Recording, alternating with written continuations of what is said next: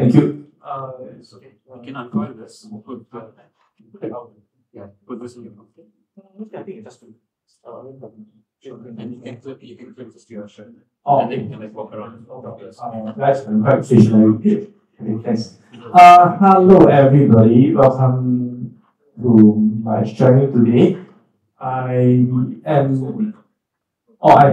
to just show this slide here to show that my statements here today do not represent my company, but it's more of my own personal capacity.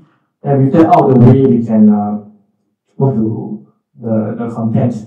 By the way, I have been told many times that I speak very, very fast. So if I lose any of you, feel free to just raise your hand and ask me to slow down, okay? I won't be offended. People do it to me and I really like it because, I just speak very fast and over the years, somehow I wasn't able to slow down. Okay, so my name is Gary, and I'm really happy back to be here in NUS today. I'm happy because this is my alma mater. I first did my Bachelor of Electrical Engineering in 1998. That's like nearing 20 years ago, I have no idea. Then in 2006, I came back to do my Master of Computing with MCOM. So I was just sharing with Raven and Takamiya that at that point in time, MCOM was even here. It was at the School of Science, or Faculty of Science. How many of you were out at that point in time? No, right? 2006. Born already or I wanted to ask that, but I thought it might be really offensive. But okay, okay, I think you guys will be there. 2006 then, so it's been 18 years since I came back to a classroom setting like this, and that's very nice to see all of you. Feel free to stop me along the way if you have questions, and if I can answer them, I'll answer. If not, I'll try to find an answer somehow. But just really glad to be back with you guys. So also want to thank the NUS Hackers Club for having me, Takamiya, and also Raymond for hosting me today. It's really nice. And also to all of you young people for sacrificing your Friday evenings. I'm very surprised that you all would just be here. You don't normally go to some place to party or have fun or like that. Okay, now it's good. You have free food anyway. So when I was asked to talk about this, right, one of the questions that came to mind was, will this be relevant to you? Because the work that I was primarily involved in is usually about porting a legacy 30-year, 40-year code base to the web. And most of you, when you graduate, well, most of you not work on legacy code. So I'm not sure why you're staying back for this talk. In any sense, if this applies to you, somehow you end up in Autodesk or AutoCAD or some other Adobe or whatever, right? Hopefully this will prove helpful to all of you. And for the talk, right, in the next maybe 25 minutes, we just want to share or know more about the technical challenges that come with porting legacy code and some of the initiatives and solutions that the AutoCAD team did to overcome that. Okay? The outline of the talk for today, some history, some background on why we did what we did, the solutions, and straight away we'll dive into the technical so-called issues that confront us the moment we try to embark on this very ambitious plan of porting AutoCAD to the web, rewriting versus cost compilation, synchronous versus async I/O, performance expectations. What is the difference in the way users perceive a desktop application and a web application, and how it so-called translates to the way you architect and program your code? And finally, what is WebAssembly? And also the initiatives that my team did to so-called improve the performance of WebAssembly over the years. Just a short check. How many of you know of WebAssembly? At least heard the term before. Oh, so many. Okay, nice. Yeah, when I first did it in 2017, most people did not care about that, but okay, it's good to hear about that. Hey, some background. Suppose you are in a company 1 year down the road till you graduate, and the boss comes to you and say, we have this desktop application, and we need to create or generate a larger reach among our customers. And of course, the first thing you think of is, okay, everybody's on web and mobile today. And if you want to reach out to those customers, you will have to somehow port them or migrate them over to web and mobile. But then the question will then be, how do you do it? And it's not very architecture questions that we ask of you. Do you then decide on a client-server architecture, or do you want to place everything on the client side? So the implications are, of course, immense. If you speed it up, then naturally you can get it to production faster. But if you put everything on client side, right, then the so-called migration effort will be more involved. Although if you put everything on the client side, then actually the performance will be faster as well. Okay, I know this might be too deep in, but along the way you can always revisit this later if it's interesting to you. And secondly, we need to understand that AutoCAD is a very complex beast. So there's many things in AutoCAD, the UI, graphics engine, whatever. There's just so many things to talk about. And in order to do the plotting effectively, right, that immense code base has a lot of implications on how we decide on whether to rewrite or to compile, and also to address some of these challenges. So over here, right, you see this flow. The flow was intentionally put there to show that we have chosen or tried to plot from desktop to mobile and to web. Why? Because as of today, right, for those of you who have tried WebAssembly, how many of you have tried to compile the WebAssembly? Oh, okay, good. Yeah, if you compile, right, then you'll find that it's hard to debug it, right? It's only to compile, it's nothing to debug. And therefore, it will be easier to first compile to web. First compile to mobile, then you can compile to web. Then you will make it the debugging experience much more easier. Because when you move to mobile, right, what are the mobile platforms available today? What do you have? Android and iOS, right? Correct. Most of them are POSIX compliant. So once you put the POSIX, right, you'll easier to compile to web, which generally users and script today. So that's just some of the points that we need to be aware of. And this slide always makes me feel nostalgic. If you look at this, it's 2009. Most of you were born at that time. 2009. Okay, just a trip down memory lane for all of us here. And it's so important to learn from history because from there we can learn from some of the mistakes that we made or did not make as well. We chose to write from scratch. But during that time, there was this language called Flash. I'm not sure whether you guys know about it, by Adobe.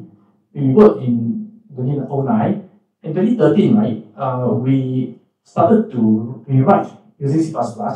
And we had this very interesting multi-stage compilation process whereby we first used Tangible to compile to Java. And after that, GWT, Google Web Toolkit, to compile JavaScript. Because at that point in time, only JavaScript runs on web, right? Yeah, at that point in time. So it was a very tedious process of rewriting and compilation. And in 2013, that was what we did. Performance was affected, development speed was affected. And finally, in 2015, right, we decided that, okay, we can't do it anymore because it was just too expensive. And what we did was we cross compiled on the AutoCAD source code. And what did we use to cross compile? We use this tool called Nscripten, okay? So what Nscripten does in 2015 was that you will cross compile C++ code into ASMJS. ASMJS is a very clever invention, is that it takes a subset of JavaScript. And because JavaScript has certain issues with performance that makes it unpredictable, but suffice to say that ASMJS, right, because of its so-called nature, the fact that it's a subset of JavaScript, is able to fully optimize most of the so-called JavaScript engine in the browsers at the point in time. So performance was faster and was most importantly predictable. So if you're running, let's say, a mathematical engine in the browser at the point in time, ASMJS was preferred to so-called pure JavaScript. And then in 2017, right, we have WebAssembly, or WASM for short. So we immediately ported, it was still a scriptlet, and we use this tool called binary EN that will then optimize what we have into the WebAssembly module. And post 2017 up to today, right, my team is still doing enhancements on WebAssembly. Some of these things like dynamic linking, if you work on desktop, I'm sure you're familiar with the concept, dynamic linking, exception handling, and WASM speed. Now, for those of you who hear about the desktop, you'll be surprised that why do we need to work on exception handling? It's always been there in C++ applications. So the issue now is that when we first started porting in 2017, which is like 7 years ago, a lot of things were not there. We didn't have exception handling, we don't have dynamic linking, which are like everyday desktop so-called features. And also we didn't have, what do you call it, just P-tracks or CMD that you guys can take for granted on desktop, we just didn't have. So we slowly put it there, and we really need it, then we'll contribute to the standardization efforts to get it up. So that's how we ended up where we are. And just a bit of info on the AutoCAD code base. Some of you have played with AutoCAD. I don't know what are your thoughts on it, but it's massive, okay, and it's old. Like the first version was written in the 70s. I'm sure you are not born by then. Because if it's like 70, I'm not born, yeah. So it's like really old, more than 40 years. And the issue is that you get certain programming paradigms that cannot be supported on web today. And for good reasons, the web has designed itself to not support certain desktop guidelines so that it can be fast and responsive. And anyway, that's the reality that we were in. And secondly, it's massive, right? 15 million lines of code and still growing. So can you imagine the impact that it has on your build time, on the cost compilation? Most people cost compile very small applications on the embedded systems, like maybe you're doing some IoT stuff, you cost embed very small code. Few thousand lines, this is 15 million, and it's still growing, you see. So the impact on build time and impact on startup time, not so much the runtime, but on so-called your startup time, right, has a lot of impact on your customer success. At the end of the day, your voice on customer success, like how you engineering reach out to that. So that's one point. And thirdly is constantly changing. You have a 50 million code base, it's very tough to support it, and it's changing. So if you rewrite from scratch, can you imagine how much you have to start with? You need one team to add, another team to port it over to JavaScript, which is not really sustainable for any company in the long run. So and finally, it's Windows-based. I'm not sure whether you guys still do Windows programming nowadays, maybe you do, but if you go to just Android, right, which is more tuned towards the POSIX side of programming, then what will happen is that all these Windows API will need to be poorly filled with so-called on the web, your JavaScript equivalent. So this is also effort needed. Yeah. So with that in mind, right, the key lesson that we learned over the years is that rewriting from scratch is not sustainable. If you have a legacy application and you want to very quickly port it to mobile on the web to reach a larger customer base, it's very hard to rewrite unless it's a very small. And even if you rewrite, you take a lot of effort to maintain it. You need one team for mobile, one team for web. And in mobile, you have iOS and Android. so that is a lot of money, yeah. And manpower is expensive nowadays. So cost compilation seems to be more sustainable, and so issues with rewriting is just too slow. And secondly, there's no need to reinvent the wheel. You have a polyline AutoCAD, right? You expect to hold the same values on mobile, on web, on desktop, right? And customers demand that. You cannot have a polyline behave differently on desktop compared to mobile. This is a visual fidelity issue, and we get a lot of trouble for that. So and when you rewrite, then the problem is that then the developer might make a mistake, might make a bug, even to the best of his intention, and so that will be catastrophic. And of course, it's too expensive. The code is changing, and then you keep on keeping up with it, and after all, people get pissed off with it. So they just get irritated. So these are some realities that why we don't rewrite from scratch for large code base like AutoCAD. Okay, the first of the few technical issues I would just like to touch base on today. Might not get a chance to go very deep, but just to give you guys a flavor. Most legacy C++ applications are written synchronously. A lot of I/O costs are synchronous. But when you go to the web, for good reasons, they do not allow that on the main thread. You can do the web worker on the main thread. So for those of you who have programmed on the web, you are aware of that. So this is really an issue because the moment you fire that synchronous call on the main thread is going to error out and your app dies. So there are a few ways to go about it.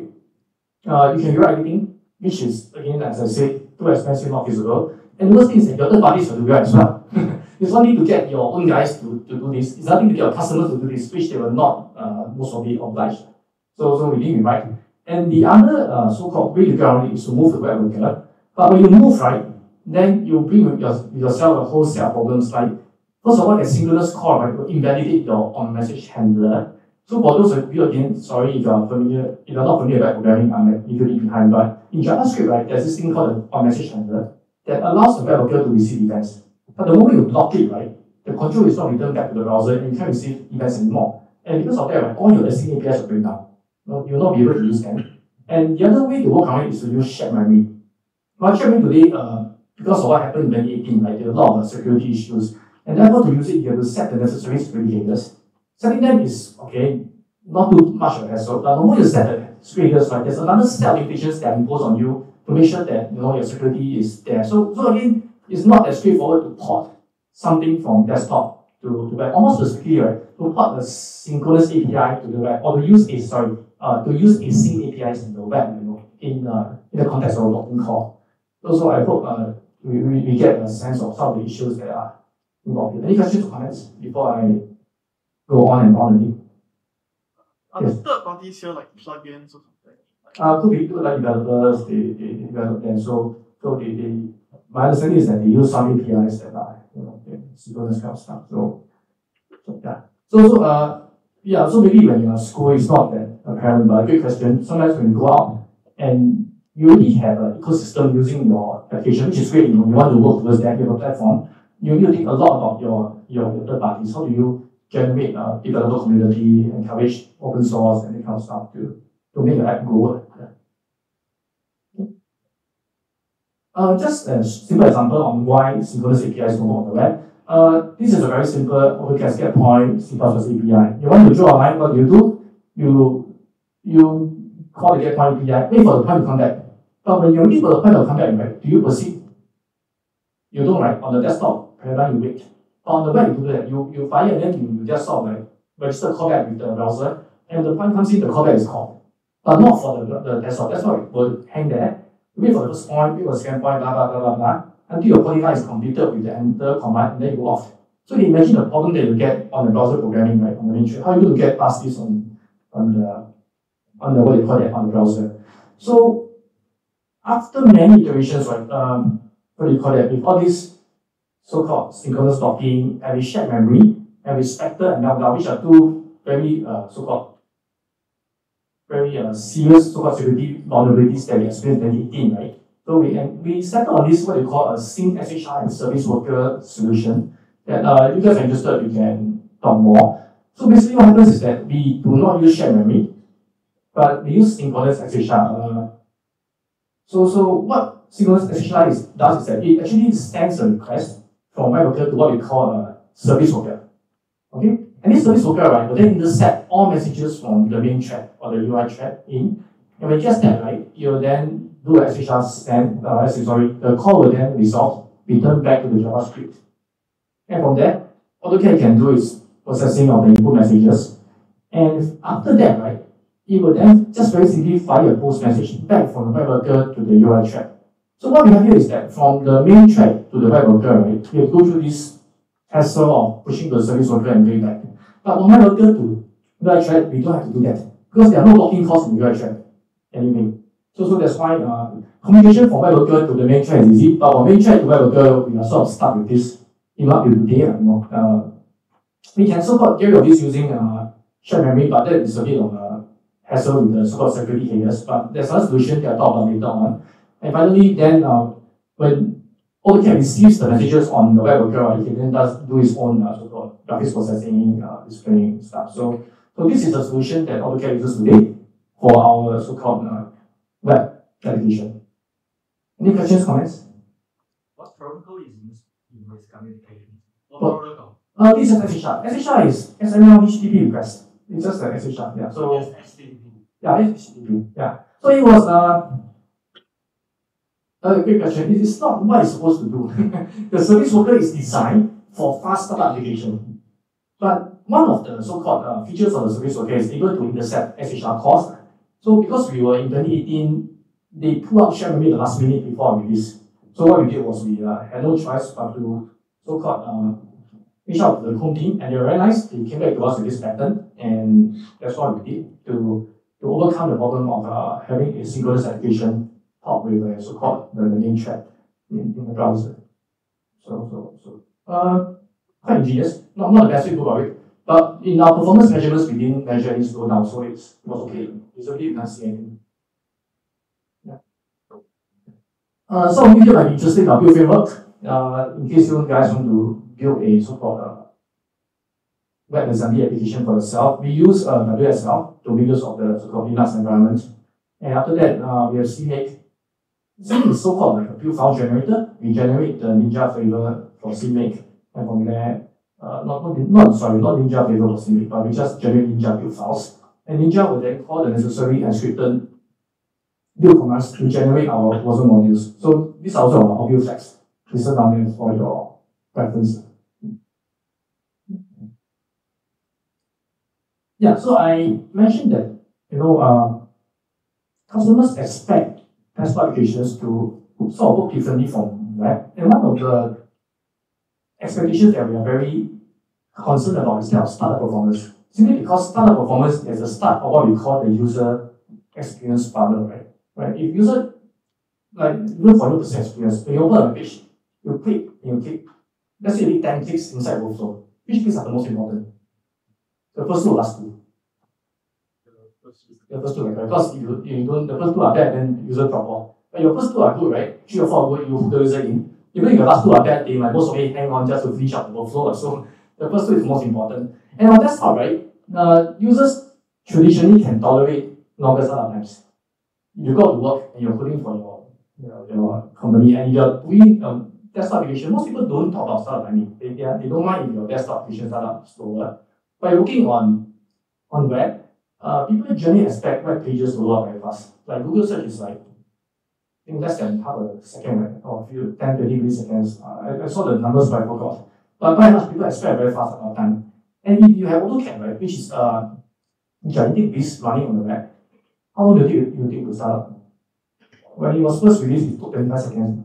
How many people will stay for 25 seconds to produce the application?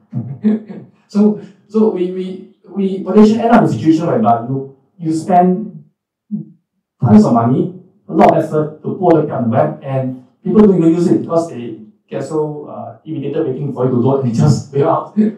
So, and there are many reasons why it took so long. Like users' machine may be slow. The laptop may be Core i5, this Core i7, the CPU is weak. Network time is sensitive, right? When you are working on the web, right, and you are streaming data over like data files, you have to be very sensitive to the size of the memory and the kind of caching mechanism and something that you use. And thirdly, like I said, AutoCAD is just big, right? Yeah, there's just many reasons why it took so long, and it has a very negative impact on our file opening success. So we spend a lot of time to make it good, and besides startup time, we also talk about runtime performance, and the reason is because some AutoCAD drawings or tweaks for short are very complex. I've been told that some customer tweaks can go up to 1 gigabyte. Can you imagine a customer, right? And he wants to open up his 1 gigabyte drawing. How long will it take? You take, I don't know, an eternity to send it over the wire. Then AutoCAD takes an eternity to process it, and then it comes down. You get the picture, right? So these are some issues that we get importing from the desktop to the web that we have to address in order to ensure the success of our application. So this is where WebAssembly comes in. I again don't have time to so-called dive very deep, but just to give all of us a high-level overview of what it does. So I took this definition from the WebAssembly website. It just says WebAssembly abbreviated version, right? It's a binary instruction format. It's a stack-based virtual machine, and it's designed as a portable target for compilation of high-level languages and going deployment on the web for client and server applications. The last part is important because even in 2017, when it first came out, right, they were really thinking of server applications. At that point in time, right, people were just thinking of client, but at this point in time, right, we need a server. So that was quite a far cycle of the standards committee. Right? So we just unpack some of these terms to help us understand WebAssembly a little bit more. So WebAssembly is a VM, or whether it runs on a VM. So what this means that it's a compilation target. We typically don't code in WebAssembly WASP, but you can even do. I know of one guy who does that for fun. I know he gets more and codes in WebAssembly, but that's fine. But most people don't. Most normal human beings, you code in C++, you code in Rust, and you cross compile into it. And some examples do you guys still use Java? Java, okay. Java, LVM, they code. So these are some of the intermediate so-called representations that we use. And the advantage is that it is no longer, because it's portable and it's virtual, right? It's no longer confined to the browser. Like nowadays, when you talk about WebAssembly, it is confined to the browser. But if you think about it, right, different embedders can actually so-called run WebAssembly by providing their own set of imports. But I'm not sure if you guys have heard of the WebAssembly system interface. It's called WASI. So different embedders or runtime, like Wasm-Time, Wasmer, right? They just provide the runtime on desktop, provide it to what do you call it? And you can run AutoCAD. If you provide the right set of interfaces, right, you'll then be able to get it to work. So that's a cool thing for being VM. And secondly is really an instructions architecture. The instructions are there and it uses a linear memory model with different types like integer, i32, float, and 54. It is essentially a stack machine. The instructions are executed in order, and instructions manipulate values on the stack versus it being an EST. Also, it's a stack machine. And there are different types of instructions like load, store, control flows. Okay, a very simple, very simple function to show how the stack machine operates. Okay, I think you guys know C++, right? I mean, even if you don't know, it's simply enough to understand. What it does is taking an input parameter at 42 to it. On the binary column, right, is the binary opcode for all the WebAssembly instructions like get local, i32 const, i32 add. And then after that, the was representation, which is the textual representation of WebAssembly, is on the second column, and we show what you get on the stack. Get local gets input param, pushes it to the stack, can be any value 10, 20, 30. After that, const 42 again, pump 42 on the stack again. The add just adds up. And get number 42. Okay, this is a very simple application. It goes really, really complex once you have a full-fledged AutoCAD source code. But this is just to give us a sense of what's happening. And over the years, right, they have done a lot of work to improve both the runtime as well as the startup performance of WebAssembly. So if today you want to use WebAssembly in a company, I think there's a higher chance of success compared to what I did 7 years ago. Yeah, there's really a higher chance of success. In terms of the startup performance, right, we have this thing called liftoff, which is a very smart concept. Even if you don't use it, it's good to internalize it and use it wherever you are. So instead of compiling code to one tier of optimized code, right, you compile it to 2 tiers. And you have an optimized tier, a less optimized tiers. And what happens is that the less optimized tier will quickly compile faster or slower. The less optimized tier. The faster, right? Obviously it's faster because they took out a lot of stages. And when you have this less optimized tier, you just show it, present to the user so that user can get to enjoy your application faster. Although the code runs slower, but they get to see faster. In the meantime, what do you think they'll do in the background? They'll compile the optimized tier, right? You go on and on and on. And when it's ready, right, depending on your algorithm, they will switch the code in. So it's a very smart way of doing stuff that next time when you try to optimize the performance, right, maybe you have different tiers and present the less optimized tier first, so that customers get to enjoy the application, and in the background, you compile what is more optimized. So and then after that, they did HTTP caching. What is HTTP caching? So they took things one step further, the Chrome did. Instead of just compiling code, whether is it optimized or not optimized, they cache the compile optimized binary. So this time you go in again, right? You no longer need to compile. The fastest code that starts out is the code that don't need to be compiled, right? So they will cache it, and then after that they will run the code the next time you go in. So HTTP caching goes there. And with these two so-called enhancements, right, the start performance improved tremendously on AutoCAD. Yeah, on top of some of the things that we did. So these two really help. And in one time, I'll just quickly talk on GSDE because that was a big win for us as well. In JavaScript, for the longest of time, we did not have 32-bit integers. Okay? And that was a problem because in WebAssembly, they support 64-bit int. How do you think it was, if you were the so-called in the service community, right? Or you're working in Chrome, how will you support 64-bit integer in WebAssembly, 32-bit integer in JavaScript? What will you do? It's not case like what will you do? 64-bit, you want to convert 32-bit, what will you do? You just just take it out, right? I think you guys can do it, the higher order bit and lower order bits. Right? And then all you do is you try to find a way to return the so-called maybe the lower order bits. And the higher order bits you start somewhere so that your JavaScript code can pick it up again. Right? It's just a logical flow to get it to work. But it's easy to come up with this idea, but what do you think is impact on performance? Every API call has to go through this to JavaScript. So it's expensive. So and one of the things that they did was that they finally introduced 64-bit in JavaScript. They deal with all this boilerplate code. So again, runtime performance was getting nearer to so-called the desktop platform. And secondly, exception handling. There were no exception handling in WebAssembly when we first started. So again, they had to make use of a lot of JavaScript stubs to make it happen. So when it came out, it was also a big win for AutoCAD because AutoCAD is a legacy application that uses a lot of exception handling code in it. Yeah, so these two are big wins for us. For features and simply, well, I mean, if your application uses a lot of parallel computations, I think it's self-explanatory. Then we'll talk about it.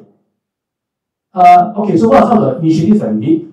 Because we were so concerned with startup planning, we contributed a lot to so-called the dynamic linking of scripted on how it works. And my colleague, Albert Sibozi, also came out with this thing called Profile Guided Componentization, which I will share more later. And finally, it wasn't split, it's just an evolution of what we did for this PDC. Remember what we talked about default just now, right? We actually so-called compile the 2 tiers so that the slower code actually gets to be presented faster. But what if you don't have compiled the code in the first place? That would be the best, right? So his idea was simply this. What if in your application, right, you have a way to find out the code that you will normally run in most scenarios. Like what are the scenarios that your users are most interested in, and then you have a way to identify them, and from there you put them into this thing called, not this thing, you put them into the hot module that you will load, and the rest of code you chunk them into the secondary module. So your code becomes very small. Yeah, the code size reduction that we got for doing this is very, very significant, and because of that, our startup time was faster as well. And the way we did it was that we had 3 stages. The instrumentation phase, we will actually inject our logging functions into our WebAssembly module. And from there, right, we will identify a set of training scenario. It's a bit like machine learning. I mean, not really that, I know it's just the thing to say, but it's not really that. All we do is we identify the scenarios, we run it, we just log it, and these functions, right, we will then have a profile log that we will then use for splitting. The functions that in the log, we split in a hot module, those are not a log, we just chunk them in the whole module. Okay? And because of that, again, the startup time was very significantly improved. And we have 2 iterations. The first stage was done in LVM. Do you guys know LVM? I forgot what it is. It's a compiler that we use for the supports client building anyway. It's LVM. And after that, right, we found some issues with splitting in LVM, and then we move on to binary again. So just to make this clear, this is what we did. In runtime, when the user loads AutoCAD initially, right, on the first time, what we do is we will compile and load the hot version, and you go on happily. In the background, what do? We compile the code, which is significantly bigger. Yeah, the hot version is very small, but the code is very big, and it will take a long time to compile. And it will come a point in time where the user triggers operation, they will have a missing function. Right? So that we are in trouble, because once you have a missing function, you cannot go on. It's either you crash or you bring in the so-called the function from the core module. So we block, and then we will wait for the core version to compile, and from there, right, once it's loaded and linked in, we will then call the function from core module and proceed. Okay? Most of the time, right, what you've seen today is that the core version generally will compile in time. Yeah, as in the training is sufficient to sustain so-called the user for a period that is long enough for the core version to compile. So it boils down to how good your training scenarios are. The better the training scenario, the more time you buy for yourself, and therefore more time for the core version to compile, and less likely that you will enter a missing function detected before the compilation is completed. So that's how the game is played. You balance the training scenarios with the compilation time. And also, after the core version is compiled, we compile the full version, the full AutoCAD. And why? Because the full version is still faster than the hot and cold together. So we compile it, and for subsequent loads, we just load the full version where it's fully cached. Okay, so that's what we did. Yes. So there is like several optimization nodes. Correct. Is it controlled by the browser or your program? We have no say on the optimization level. The browser controls it. And what's the difference between the code and the version? In terms of optimization, they are the same. We just split them up into functions that are normally used by AutoCAD users for the hot, and functions that are not normally used by AutoCAD users in the cold. And what's the difference with the full code and full? Full is just everything. There's no splitting. So we have 3 modules in AutoCAD today: the hot, the cold, and the full. So, for example, there's like 100 functions in AutoCAD, right? 10 is normally used, 10 will put in hot, 90 will put in cold, 100 is in the full. So the remaining like 10 is in the south, in the full. Everything is in the full, everything. Right. Yeah. Okay, now when we run on subsequent mode, it's always a full. Because when you have a hot and a cold, how do you think the hot and cold talk to each other? DLLs, right? And they'll be through, in WebAssembly, use table calls. But that's still slower. Having 2 modules talking to each other will never be as fast as one module talking to itself. You're always faster to talk to yourself, right? Not when you have seen it. Sorry, but we talk to your friend, say, hi, what's your name? You wait for the guy to respond, kind of to you, but I'm just kidding, right? That's why the full is always preferred. Yeah, you don't need the full after it's compiled and cached. Yeah. If I reach a missing function, I have to wait for the code. Yes. That's why it's essential that your training scenarios, right, can buy enough time for you for the whole version to fully compile and work. Yeah. The whole process of getting a WebAssembly binary into working code is not so simple. There's compilation, there's instantiation, and after that caching. Yeah.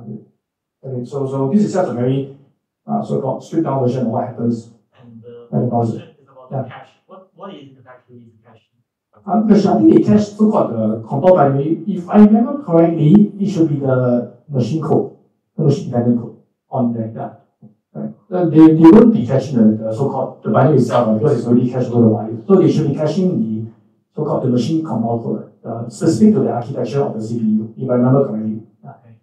Okay. Yes. Roughly how long does it take to compile equation? I don't know the latest numbers, but I think it's generally fast enough that it compiles even before the user logs in to the application. Yeah. I know the latest, so I don't want to give a rough number, but you know, like every application now, you have to see the page and you log in, right? And then you get in. But now it's so fast that you load AutoCAD and you key the username, password, go in. Most of the time, the hot has already been compiled and loaded. So if they go into the file manager and open up AutoCAD, right, any DWG, there's no lag on the engine side. Yeah, there's no lag. Yeah. Right. So of course, browsers have their enhancements, which is what the first person was thinking about. Optimizations, lift off, HTTP caching. Then we did our own stripping down the module. Second one to have that kind of performance. Yeah. And it's also important because if you don't have this hot cold splitting, right, what happens when as time goes fast? Do you think you add more code or you reduce more code? Most of the add more code, right? Sometimes we reduce when we finally, realize that that's getting too slow. But most of the time there's a lot of code adding. And what happens when you add more code in your application? By the way, you get larger. What happens of time? You get longer, right? Yeah, it balloons up. So even if you don't do it today, right, you wait 5 years down the road, it's going to balloon up to a point where again the application is going to take too long to start up. And one of the brilliant thing about PGC is that you freeze the startup time of AutoCAD. Most of the time, right, the functions that you get most of the time will not contribute to the whole module. You just go to the core module, see. Because new features generally may not be frequently used. So that's where so it's not just about today that we reduce the start time, even about in the future, we will not be so susceptible to new code as added to AutoCAD. Yeah. I think you would collect telemetry data from users and use that to generate what is false, what is not. We don't, because if you want to generate telemetry from users, what you have to do? You have to instrument your code. Yeah, how slow would that be? Every single function you have to inject assembly logging to it. Yeah, it's not possible. You need something more to, if you want to instrument function level, right, you need something more to do it rather than instrumentation of code itself. So do you know which part is what, which part is not? The training scenarios. We run scenarios locally. Yeah, so the training scenarios. Stage 2. Quick question. Yeah, at least you guys are not falling asleep. Okay, so why did we migrate to Valerian? Well, I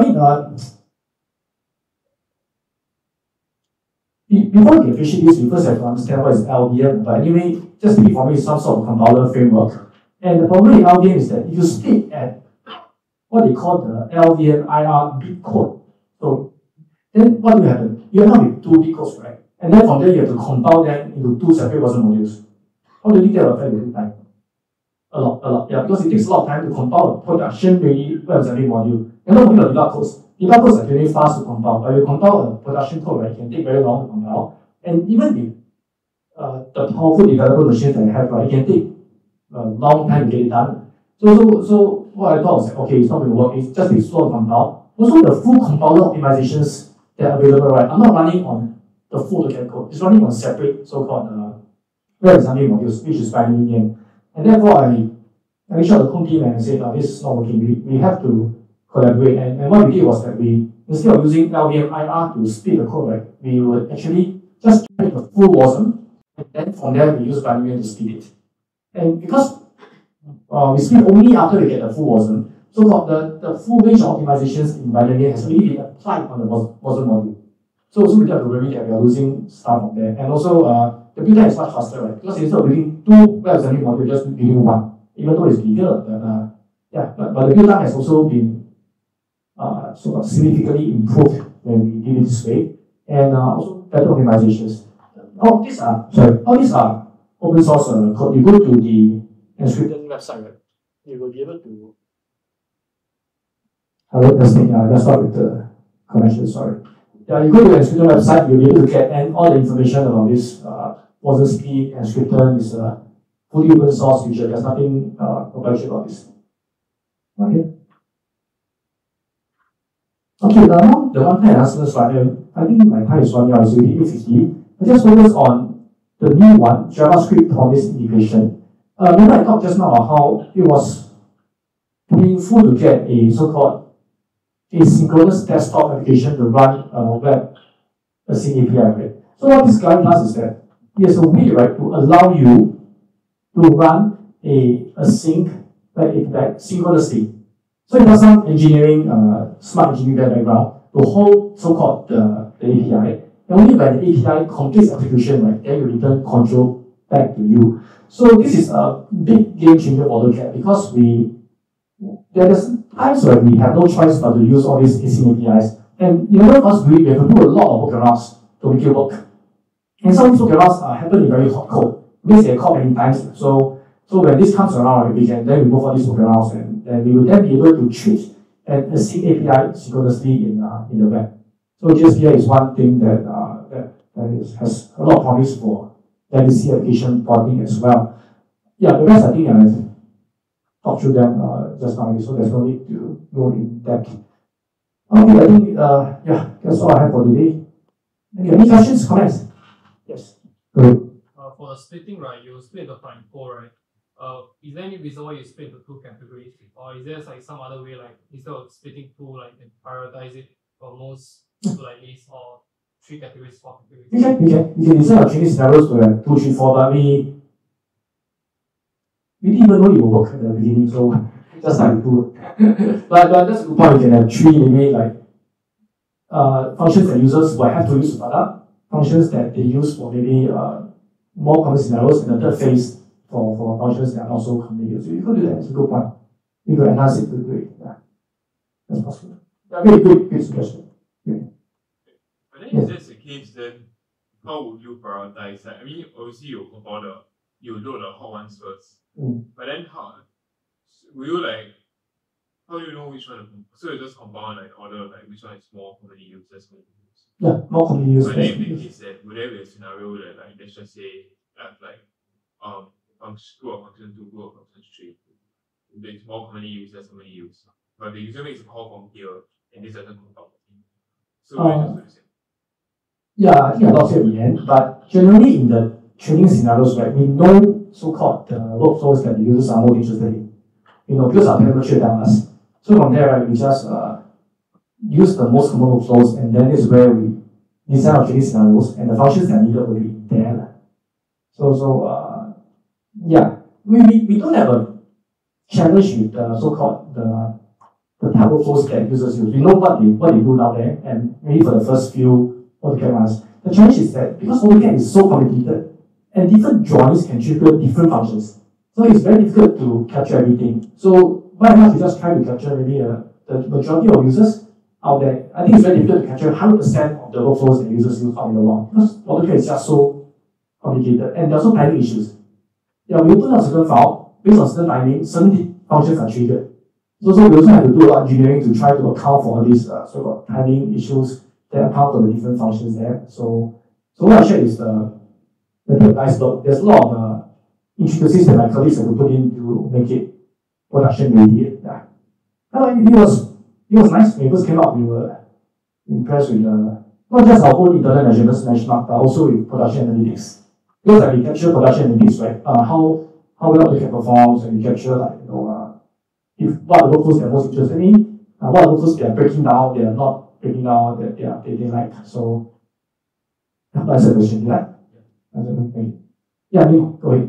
Is it possible to pre-compile it in, let's say your development environment and send already compiled binaries to the browser so that you can eliminate this compilation? Good question, but then will you be back to the desktop world again? If you recompile, which architecture will you compile to? Then at runtime it detects the architecture, then it and it selects which one to pull. Correct, but then you have to support the ARM64 and the x86, right? Different architectures. So the development team must be able to handle that. And secondly, the size of the compile binary may be prohibitive. Yeah, after you compile, I'm not sure, I don't measure it, maybe I should. How big is the compile module? And suppose you compile it and it gives up to 300 megabytes. And you still have the 1 year, even though it's compiled by yeah, it still takes a long time. In fact, after you compile, you still need a sheet. Yeah, that's why I said it's not the full cycle that I'm showing you guys. It's still instantiation of the compile code. So after you compile, you still instantiate. And instantiation, I don't know, maybe take as much time as compilation. So by and large, we leave the compilation script to default to the browser. But that's a good question. If you know exactly like, 99% of our users are on this architecture, maybe you can compile. Also, it's possible. It's just that there's some practical limitations. I think it's possible.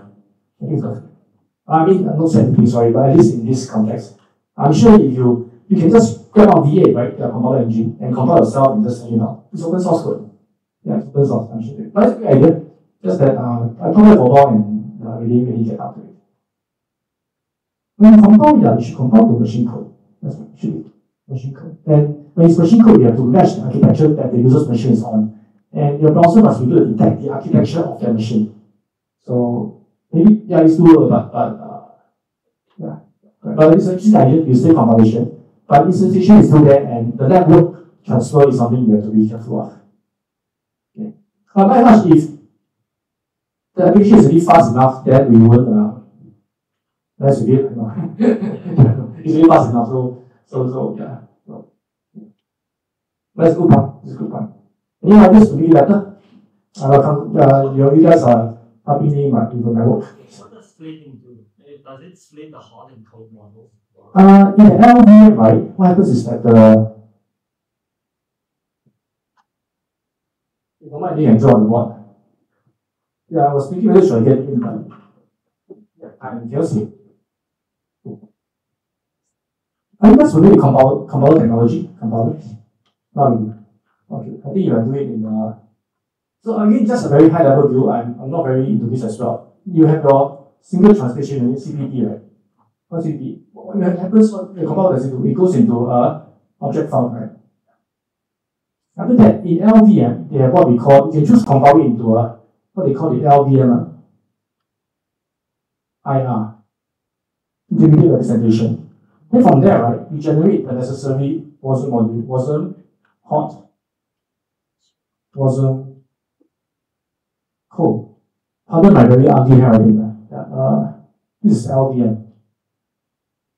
Yeah, apologies, I should put this down in the slide so that it's easier for you guys to catch. Is this simple enough to understand? Simple, right? Let me help you up a bit. What do you happen here?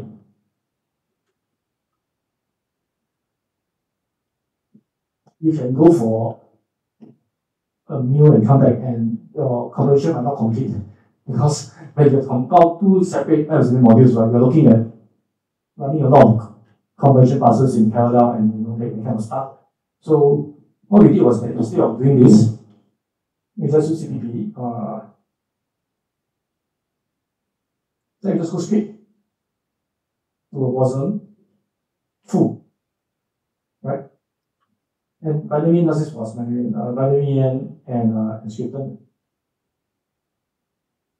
And on here, right, then you do the splitting. And the reason why this is very fast is because this is no longer a full compilation phase. You already developed some code. You just need to know the functions that are hot, the functions that are cold, and then according to this, you just split. This is very, very fast. Yeah, so this is where the build time came in. So I think you mentioned over here, right, the build time is slower.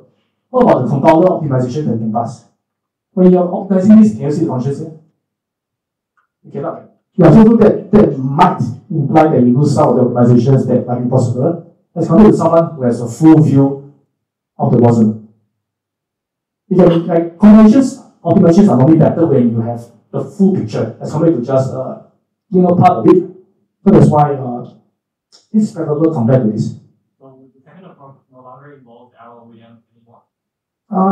We only uses Clang, right? Clang is by LVM. So, but we don't do this thing here, the LVM IR. I think this is like a link time optimization. Optimize the link time. Yeah. Yes and no. Linker normally needs to thinking like this that so-called dependent on your necessary architecture, right? For this guy, we're just moving functions here and there. We're not doing any linking and stuff. So it's after link, but yeah.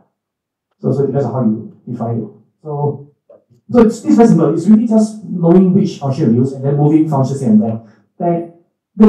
The genius of this, right, is in getting how to get these two modules to split correctly and put in the wasm module, because the wasm module has its own specifications. So the genius of this is how you put it in the right way and make sure that they can talk properly after that. Yeah, that is has a lot of details and intricacies in it, which I think the Code team did a very good job on that. I think it's one of the few so-called implementations that we'll call beautiful. It's a very beautiful implementations in the way they make it work. And that's why it's also fast. Yeah, it's a very efficient way of getting two Watson modules talk to one another. Yeah. If I were to do it myself, I tried to do something along the way and it was really clunky and ugly. So yeah, they did a much better job than me. So everything was good.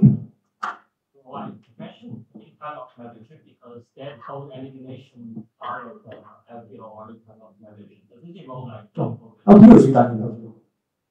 LTO is done. The LVM, they have found I forgot the term, I think backend.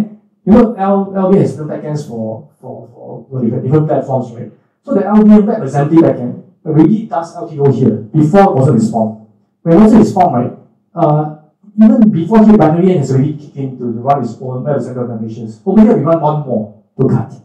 Yeah, so LTO is in LVM is way before this. Yeah. One question. So I see that WebAssembly has like SIMD support. Yes. Yeah. And how do they use the Single instruction multiple data, right? I'm not very to it. I should comment because I lost the details in my head. But basically, if you have parallel data that your data that you can compute with parallel. So this is how you can refactor and restructure your CPP code to run it. I think there's certain what they call SIMD, or it's getting dangerous, intrinsics that you can call to pump the data into your CPU to run it. So but the information is immediately available from SIMD and how to use. But I'm not sure whether the full SIMD intrinsics are available on WebAssembly today as compared to what you have on Intel and stuff. So you got to check that out to make sure the intrinsics are covered. But that's a good point. The other one is features. Features, I'm sure you guys are familiar with features, threadings and stuff. So SIMD. Yeah, big question. Big question. Thumbs up.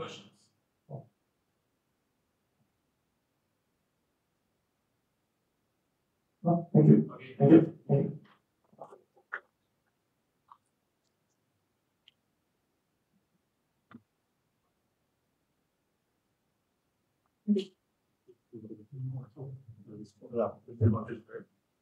Yeah.